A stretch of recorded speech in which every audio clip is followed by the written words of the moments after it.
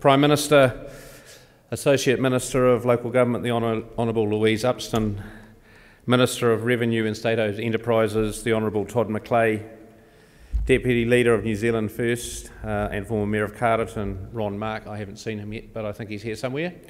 Welcome. Honoured guests, distinguished guests, partners of the local government sector, and most importantly, members of Local Government New Zealand and its wider family, and members of local government. Kia ora and welcome to the 2015 Local Government New Zealand Conference. It's an honour to be here in Rotorua, and Prime Minister, it's an honour to have you here as part of our opening. It's nice to see when you come back from holiday that you get into the big stuff early on, so it's great to have you here. One of the many prominent visitors in the city, George Bernard Shaw, said, "Progress is impossible without change." What was true 8 decades ago is highly relevant to local government today. Local Government New Zealand and its constituent members are embarking on one of the most far-reaching changes to local government seen in New Zealand. We are doing this to put ourselves and our communities in the best position to manage significant issues such as regional economic development, demographic shifts, climate change, and the impact of technological change and global market forces. The reforms are not structural or imposed changes that grab headlines. As councils and as a sector, local government is advancing a comprehensive performance uplift program to show leadership and to lift performance of services we offer our communities, to increase value, change perceptions, and importantly, future-proof communities. We are doing this because we know local government is performing well in many areas. However, we can do better in others. We know there is more value and leadership to be realised from local government at a community, regional and national level. We know we can tell our story better, and we know we can earn a better reputation. Most importantly, we know what customers and constituents want.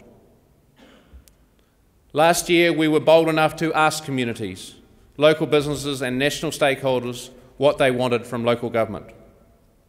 They think local government is important. They want us to succeed. But they said there are areas where we can do better. It became even more apparent that a new approach was essential to make progress.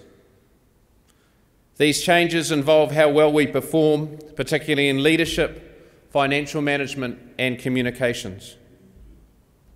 And the Performance Uplift Program and other delivery initiatives mean effective actions to improve and realise more real and perceived value out of our sector are required and will be rewarded.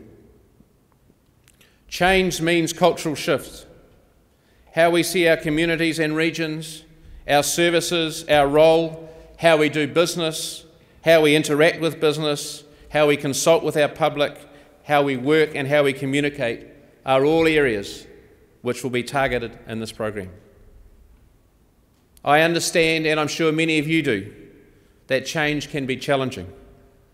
But if we get this right, it will also be incredibly rewarding.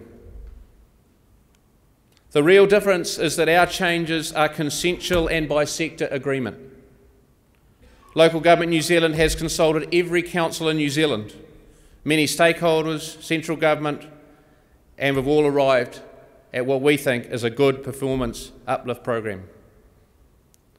This is a pleasing strategic conversation for us, and it's about the real issues and topics that matter to delivering improved performances by council and the local government sector. I want to acknowledge all of you in this room for contributing to this new direction of change. Prime Minister, Ministers, ladies and gentlemen, 3 years ago, central government legislated for local government to be better. We are working more effectively as a sector, and we are being recognised for it. Today, we have increasing momentum for positive and self-directed change. I am confident that we can and must go beyond better local government and we must aim to be best local government. Best local government means strong leadership and effective delivery of services locally that are valued by our communities, regions and businesses and other stakeholders, and importantly, by the nation of New Zealand. This is a highly valuable and accountable process for change. All of us in this room are responsible for it. While there is no end point, our direction is clear. Through our work, there will be local, regional and national benefits. We must provide better essential services and valuable services every day. We must work more closely with communities, regions, businesses and stakeholders to listen and solve important issues. Issues that are challenging, difficult, complex and even politically contentious.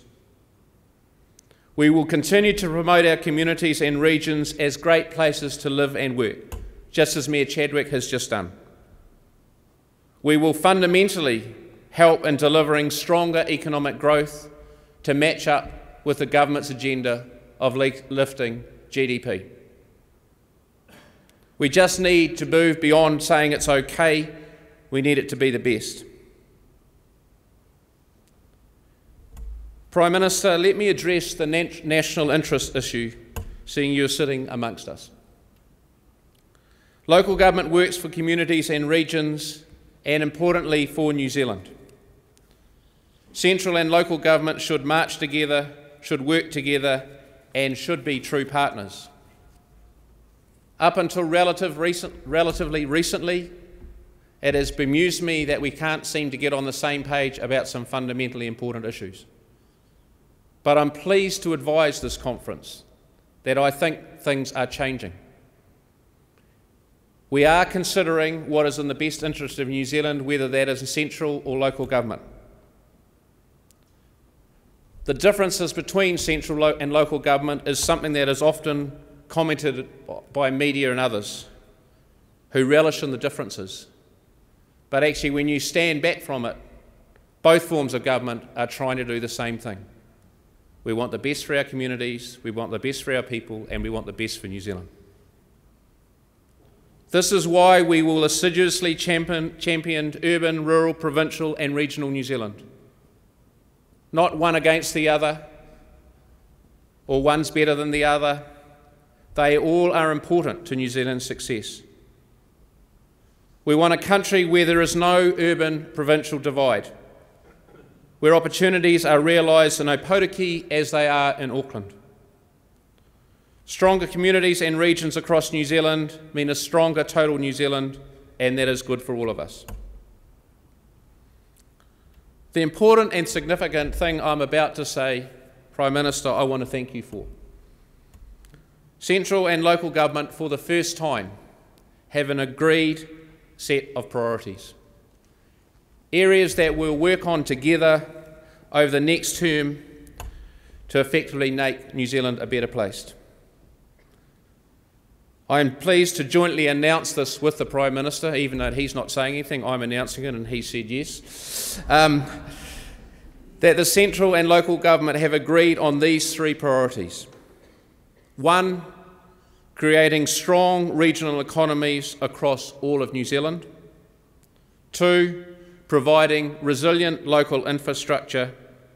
And 3, ensuring resilient communities across New Zealand.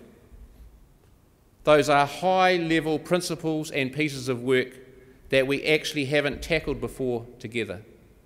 And I want to acknowledge you, Prime Minister, Minister Upston, Minister Bennett, also for the work they've done in allowing us to form this relationship.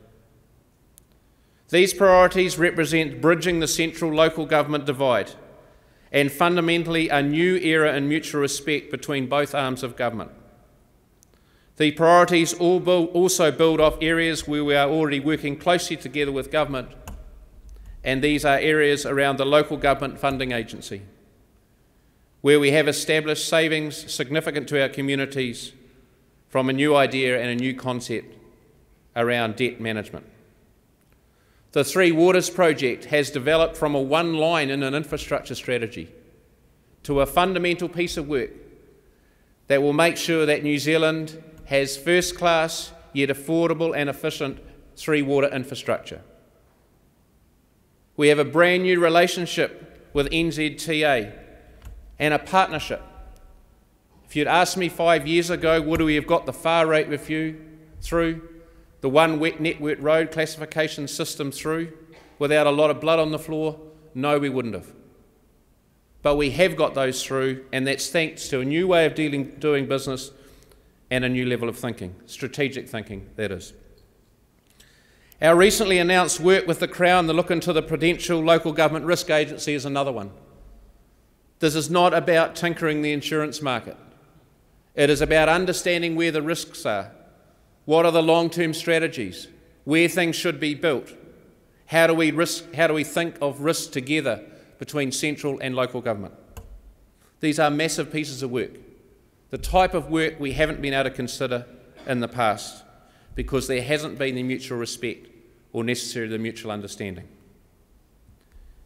There will be a work plan to implement each of these priorities, which will include the actions above.